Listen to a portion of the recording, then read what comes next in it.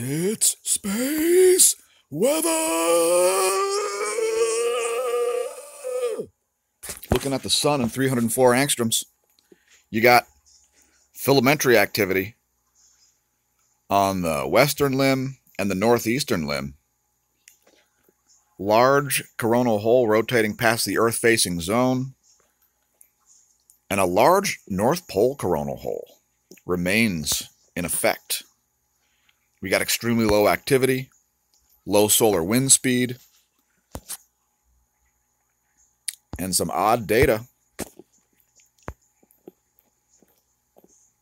193 angstroms, you can see that coronal hole, which is gigantic.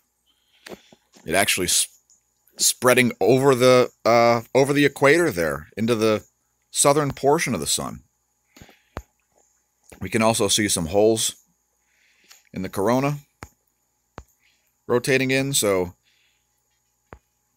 not going to have any drought of coronal holes anytime soon, that's for sure. Let's look at the magnetic lines, which are totally anomalous.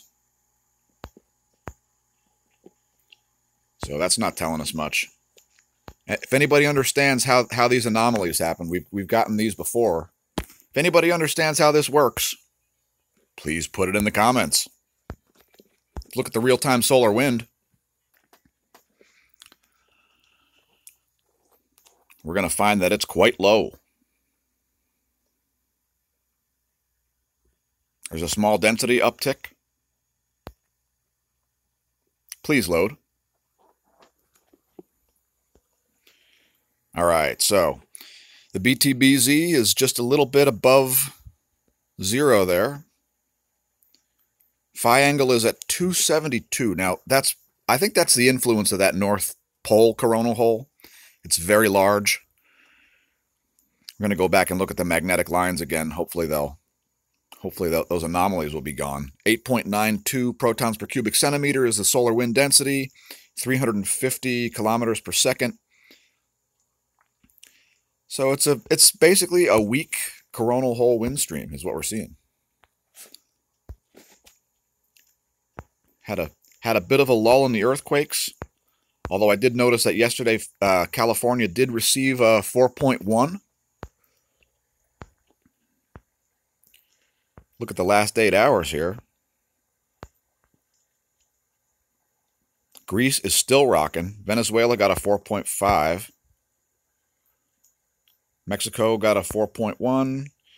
Indonesia 4.5. We got another Fijian ultra deep earthquake at a 4.5 magnitude. 4.1 in Kodiak. Another antipode type earthquake in Greece.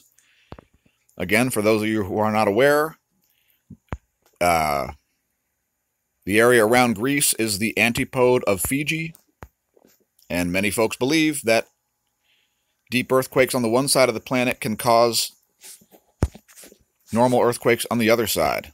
Looking at spaceweathernews.com, no surprises here, the X-ray flux is still flatlined.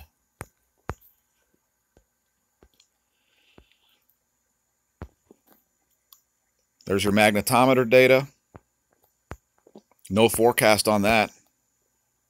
KP index is at 2. Electron flux remaining incredibly low, dipping below 10 to the second on the high energy. Sorry, on the high density, and still flatlining. I mean, ultra low electron flux. The F2 ionosphere is looking pretty anomalous in the northern hemisphere.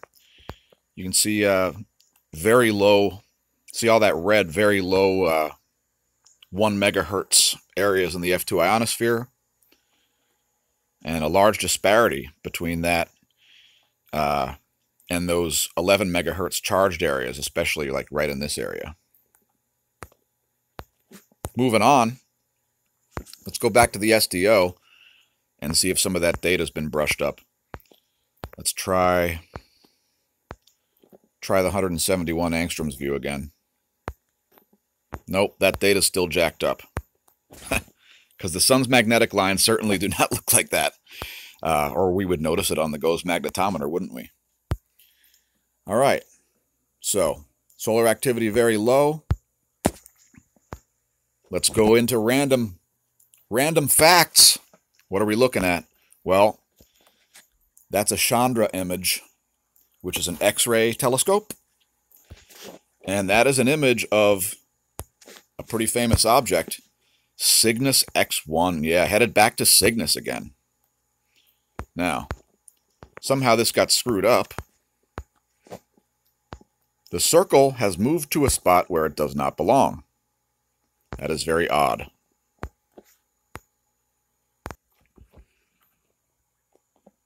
Anyway, we're unsure why this circle... See this red circle here? I don't know how it got moved over there. That's not where X1 is located.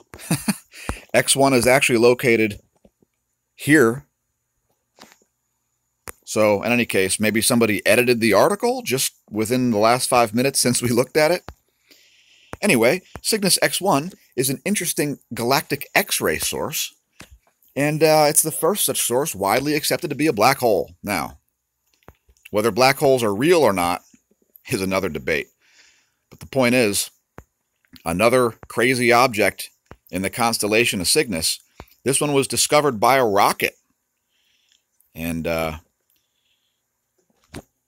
weren't exactly sure where the X-ray source came from, so another pair of rockets were launched, and those contained Geiger counters, and that's how we figured out where this was located.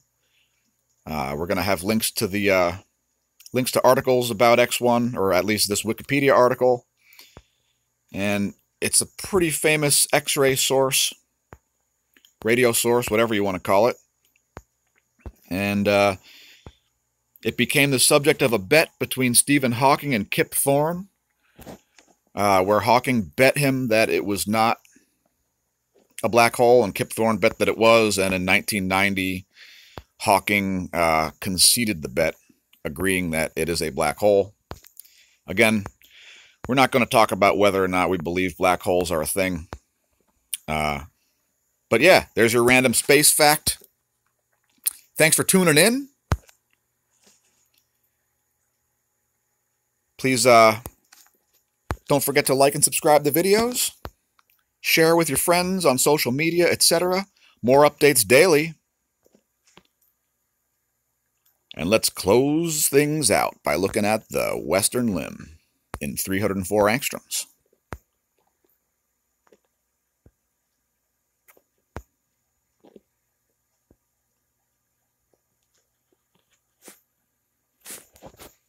Now remember, when you're looking at anomalous data, don't drink. And if you drink, well, don't freak out about anomalous data.